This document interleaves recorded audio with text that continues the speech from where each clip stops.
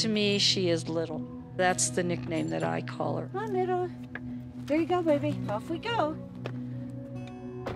Her body has scars all over it. Most people don't see that, though, especially if she has on one of her coats. They just think she's an old little dog.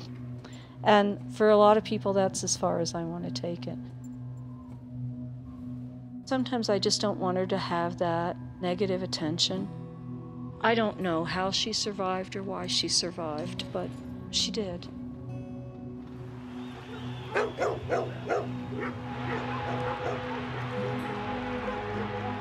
Some of the dog fighters want to say, oh, they love it. They've been manipulated into this. If you don't cut it as a fighting dog, then they'll kill you. The traditional, historic relationship to dogs and fight busts was simply to regard them as damaged goods and to kill them. We'd been advocating for their survival. We'd been advocating for them to be given a chance. How could we not step forward and give them that chance if we were the only ones who could?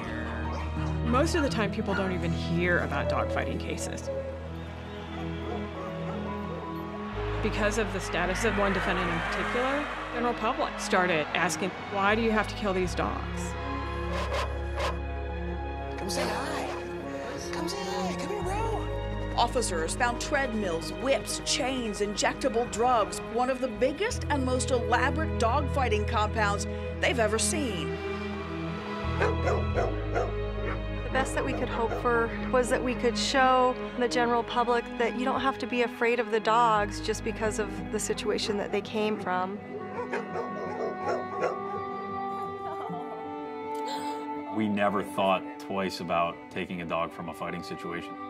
We always thought it was going to be a lifelong journey for Cherry, but we also didn't think he would come this far.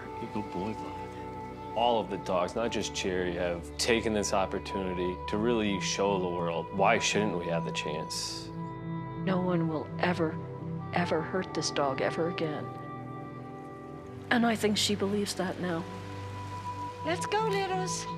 This is where she was meant to be. She knows that she's home.